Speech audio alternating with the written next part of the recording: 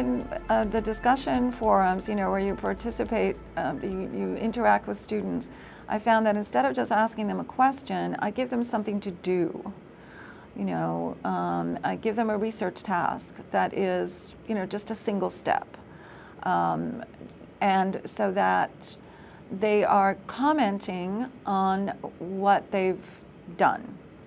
On their own research, because the goal in a lot of our courses is to build research skills and competent online research skills, so that they are aware of using reliable sources and so on. So I think giving them something to do as opposed to just an open question works, or at least it has for me.